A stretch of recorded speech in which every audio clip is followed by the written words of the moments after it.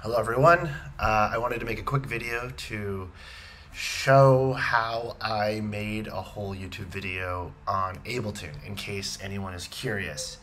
Right off the bat, I did not do this entirely with just Ableton stock effects. I use a plugin called Ebosuite. I'll put a link in the description. It's a little pricey, but I've been using it for other work over the last couple months, and I've discovered it's pretty powerful. And I personally hate Premiere Pro. It has never worked well with my brain, and I was curious to see if I could make a whole video basically using Ableton's interface. And I did, but I also encountered a lot of problems. So it's definitely not perfect. But I did discover some really interesting things you can do with Ebosuite and Ableton. So I'm going to show you, but right off the bat, we're going to hit problem number one. I guarantee you this project file will not open. This is a weird bug that I discovered with Ebosuite. It runs fine once it's all up inside of Ableton, but if you close Ableton, chances are you're not going to be able to open the project file again. I discovered a workaround for this, but here I'll show you what happens if I try to open this. So right now, the thing that's causing the problem right now is that it's trying to load Ebosuite itself, which is a third-party application that gives you a bunch of video add-ons to Ableton. It works best with ProRes footage. I did not know that until after I was deep into the edit of this video, and I would have had to convert all my footage, and I didn't want to do that. So I powered through it, and the price I paid is that it just can't seem to open any of it. Okay, all right, we're back. So as you saw right off the bat, if you don't plan ahead, you're gonna have some real problems. One workaround I've found is that you can basically go into the project that you want to work on again after you've closed Ableton, and you can drag everything into a new project. That seems to fix the error, but let's see if this works. I swear this is cool. Once I get it working and am able to show you, I swear that it's pretty cool. Right.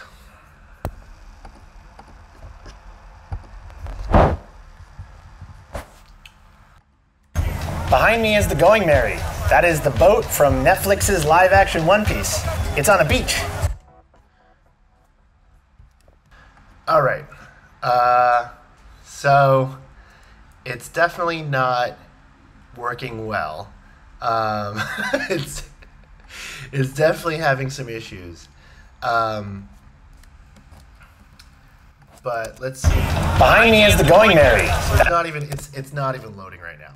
But I can show you some things that is cool about this. So first, let me walk you through the project file. So I'm in Rio de Janeiro. I went to an event for the live action One Piece, and I wanted to make a little vlog about it.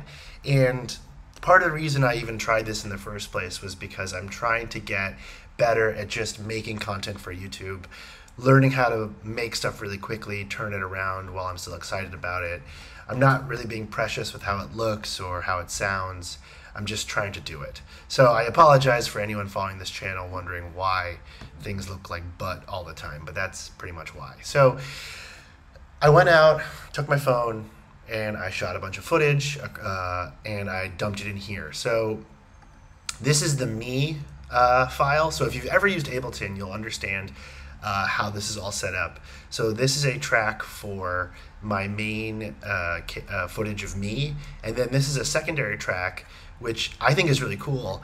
I was able to basically cut in. So every time I wanted to cut or do a jump cut and make it look nice, I was able to apply that effect to this track super easy. And then it was just a matter of organizing the clips in the order that I wanted, which is great. I couldn't believe how easy this part was.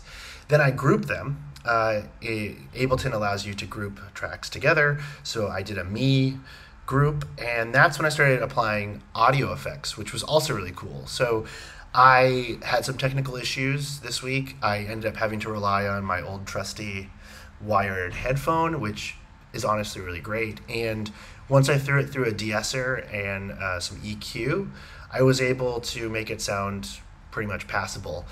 And then we get to the Ebosuite part. So these are Max for Live plugins that come with Ebosuite, and they're really, really interesting. You can do a lot with them. You can also apply what's called an E-group effect, which takes a group and then of tracks and lets you put Ebosuite plugins on it. I did discover an issue with this though, because I wanted to be able to put master effects across all of my videos. So I put them in a videos group, which it consists of other groups. Turns out the E-group plugin only recognizes the base group. It doesn't recognize groups beyond that group. Anyways, so as you can see, I've got kind of like a glitch effect here, a RGB shifter, and some blurring, which I used later in the video. The next group of video tracks I have, I called B-roll, and that's basically just like shots from around Rio as I was walking around, shots of the one-piece boat. And once again, I organized them into a couple different groups, and then I put them through another group. And once again, the E-group plugin worked great. I was able to throw effects onto all the B-roll and have it work totally differently than anything else. And then here we have graphics, which is basically just like any kind of overlay I wanted. So this one here is for a map effect I did, which took almost no time at all. I was really shocked at how easy this was, and I'll show you why it was so easy. I actually think Ableton's automation is better than pretty much any program I've ever used. And so I was able to make my head, a little cutout of my head, move across a map, and I was able to do that simply by moving the position Y on this track transform plugin. You can see position X, position Y, and that's for moving graphics around the screen. And I was able to make a motion graphic with it. And then even cooler, because of the master effects on this group, I was able to throw a little glitch effect going into the graphic and going out. And then this is where it gets really, really exciting. So if you go to the map channel, what I did was I have a glitch and an RGB shifter on it. And both of these are being controlled by a group, which is then fed into an envelope follower, which is an Ableton plugin that basically takes the waveform of tracks and uses it to control parameters in other tracks. So this envelope follower is actually moving the map graphic to the beat of the song, which was like super easy to set up, and I could not believe how good it looked. I really was impressed by it. In terms of the lower thirds, this one is funny. So it sounds really complicated, but I swear it's not. This is a drum track running what's called an E-Simpler. It's an Ebosuite plugin, and in each of these is a PNG. So I basically just made lower thirds on Photoshop and then loaded them into a MIDI track. And as you can see, I just trigger each one with my MIDI channel. It sounds really complicated. Once you get into the habit of doing it, it's not hard at all. And the control you have over it is, once again, kind of mind-blowing. And as you can see here, I have my glitch RGB shift happening with just basic automation. I was really impressed. And then up here is all the music. So I don't know if anyone has noticed this, but for my channel, I make all the music. I do it because I enjoy it. I make music, and I'm looking for an excuse to make more. So I have a program for drums that I was sort of generating different drum patterns, and then don't tell YouTube copyright, but this here is a sample from One Piece. I chopped it up real sneaky to give the song a little kind of like electric guitar thing going on. And then I was able to mix the audio really easily. My voice is coming in and out, pretty nicely. Here's another interesting thing I did here. So I have all of the music going into a group, which sort of acts as a bus, and then I was able to automate the track volume just in really basic ways. Whenever I was talking, I wanted the music to go down a little bit. Obviously, I could use, I tried using a compressor for this, and it didn't work super well because there's a ton of background noise from my audio track because I was out filming on the street. But all in all, like, I thought it sounded really nicely, and I was able to do like really fun transition effects with Ableton's auto filter. So at certain points in the video, the melody section of the score, goes through a filter effect, and it sounds really fun, and drops out and drops back in. And all of this was just absolutely painless. I could not believe how easy this was. The problem with doing this way, though, I discovered very quickly, I encountered my first real bug while trying to master this. So I have a template for my Ableton set, which is just a very basic master bus rack. It gives me some headroom to play with. I wanted to put Pro Q on this, which is a great mastering plugin. I can't even open it right now on this because I know that it's gonna break my computer. But the minute I put that mastering software on the first version of this project file, it just completely died. And that's when I discovered the bug where you can't open it. Now, I plan to do some experiments with this and ProRes footage to see if it makes it any better. The other issue that I ran into, in the final version, there's a section here where I'm talking about different neighborhoods in Sao Paulo, and I use B-roll from different YouTube creators. Ebosuite went insane when I tried to put multiple video tracks on top of each other. As you can see, there's really no overlap.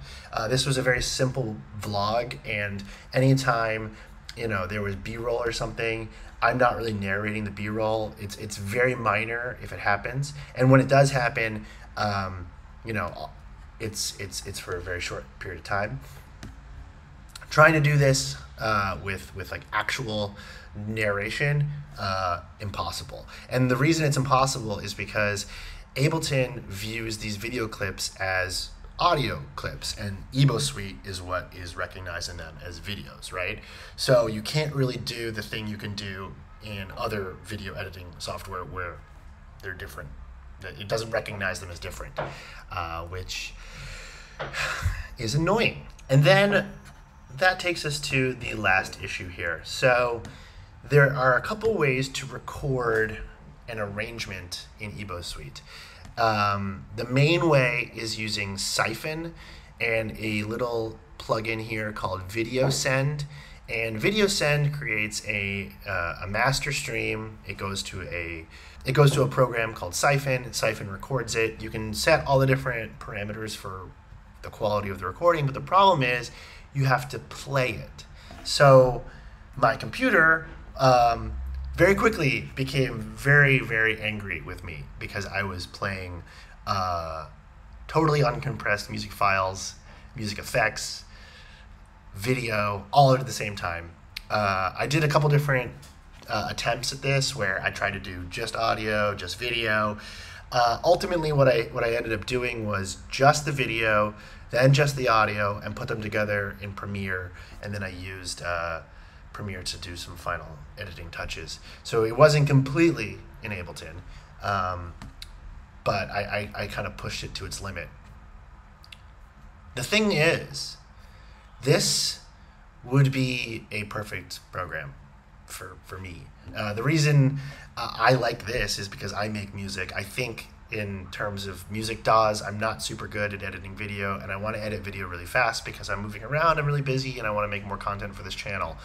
So all those things mean that, like, if I can just make a song and then throw some video on there and put it all together in one place, that'd be great. But I don't think it's going to work. And it's mostly not going to work because of the export process. Like, if I wanted to make some fun motion graphics and overlays set to music and have their parameters controlled by the waveforms of my song, it would be super easy to do that in Ableton, but the problem is at the end of the day, like, I still have to export them with siphon, and it's just not gonna look good. And you'll notice in the video that there are weird delays and laggy moments, and I would have had to start the video over from scratch. Now, after doing this and sort of learning like what I wanted out of a video program, I started doing some research to see if any other programs do this sort of thing. And best I can tell, you can do a version of snapping the music to a BPM. So as you can see here, my drum tracks are all nicely timed out to the BPM, which is 115, and then I'm able to lay different video clips in different measures, super easy. Apparently you can do this in Premiere with a couple different plugins, or just manually doing the math of how many beats per minute equals how many clips per second. I've seen people do that. There's a bunch of different ways. I've also been looking into DaVinci Resolve, which apparently does have a BPM grid in its music section. I've never used it before, but I'm definitely curious. So in conclusion, if you want to do this, you should try it. I think Zwobot is another set of plugins like Ebosuite that does a similar thing, adding video capabilities to Ableton. They all, though, run into the same problem, which is that you have to essentially screen record to get the video out of Ableton, which, you know, your mileage may vary on. But it was definitely a cool experiment, and I might try to use this again in certain ways. I am curious about whether or not ProRes footage would make this look better and operate better.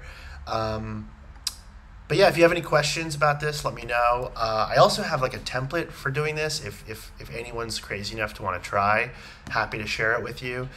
Leave a comment, let me know.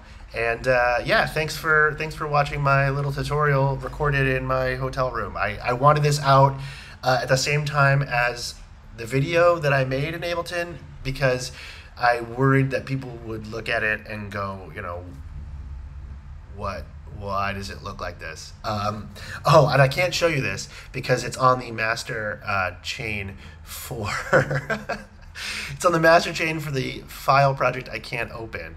But I did even attempt to use Ebosuite for color correction. So as you can see here, they have all these great effects, and once again, all these effects can be controlled by envelope followers on any audio track, which is kind of amazing. You can start to do some really powerful things with this. And there is an RGB plugin, and it looks like this, and you can just change the parameters of red, green, and blue, and there's even a dry and wet signal for it. And I tried it. It made everything look different. I don't know if it looked better, but it definitely looked different. So yeah, that's that is my great experiment with Ableton as a video editing software. Would I recommend it? No, I would not. But it was a fun experiment, and who knows, maybe I'll find a way to use it in the future. Thanks for watching. Let me know if you want the template or have any questions, and yeah, bye-bye.